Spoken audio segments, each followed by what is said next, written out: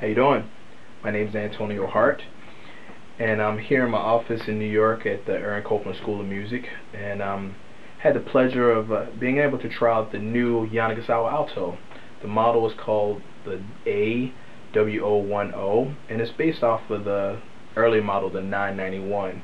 Now they've done a lot of modifications to this horn, and some of them you probably wouldn't even notice, but one that is noticeable is the front F key has been modified, and it's very comfortable. I like this a lot. There have been some things that have been done to the bore and the tone holes and the bell for intonation, and some other things that honestly I couldn't even tell you what they were unless you really, like I said, unless you really studied this. You probably wouldn't see it. But I find this horn to be of the standard of the Yanagisawa.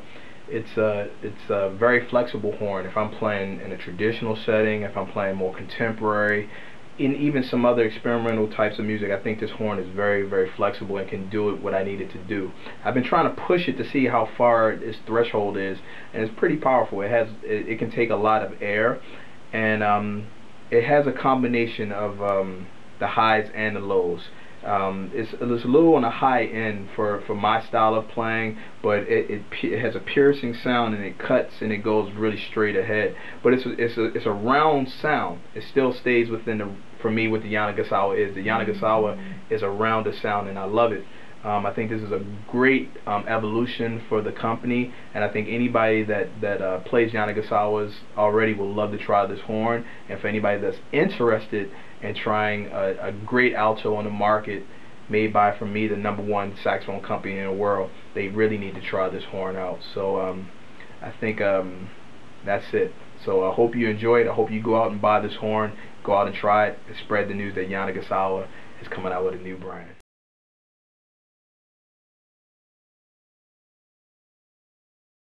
In my office, there's one more thing that I want to talk about.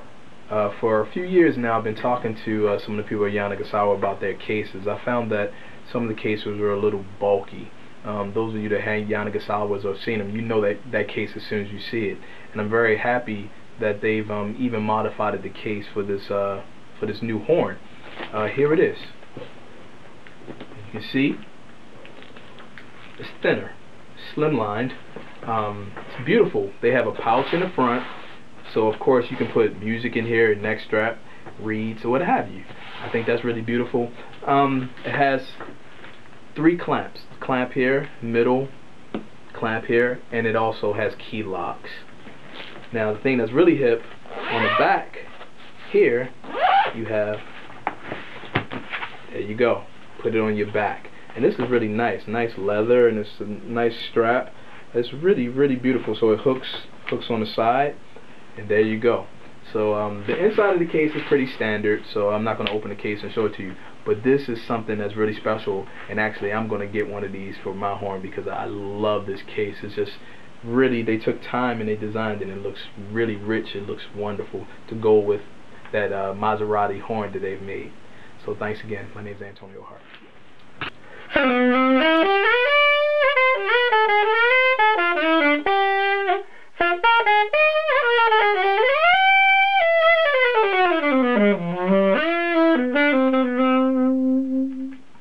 Happy New Year.